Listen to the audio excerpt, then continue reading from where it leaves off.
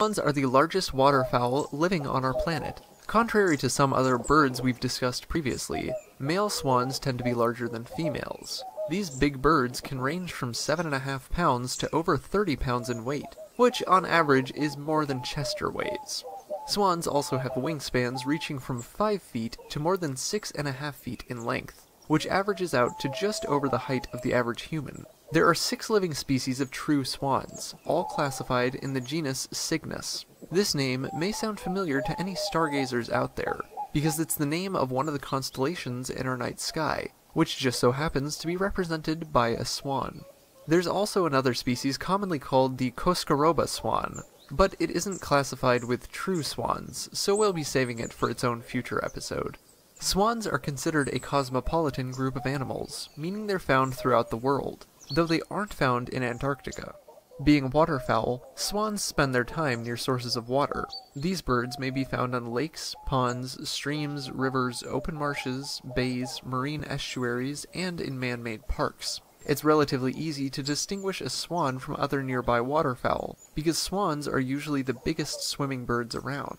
Most swans are almost completely white in color, which also helps them stand out from their waterfowl relatives, though 2 swan species break the mold. Unsurprisingly, the black swan is almost completely black in color, and the black-necked swan has, well, a black neck and head. They really stretched their creative muscles when they named those 2.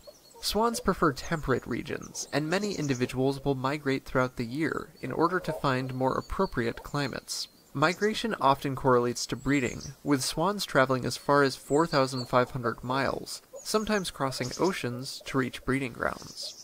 Swans are known as symbols of love. This is likely because swans tend to be monogamous throughout their lifetimes. However, this isn't always the case. Swans stay together because usually a pair has successfully produced offspring together, and the rationale is that the next time they breed, they will likely be able to do so again because they already have in the past. It's believed this is why swans stay monogamous. It's a means of ensuring their offspring have a chance in the future. However, when a nest fails, swans may wander.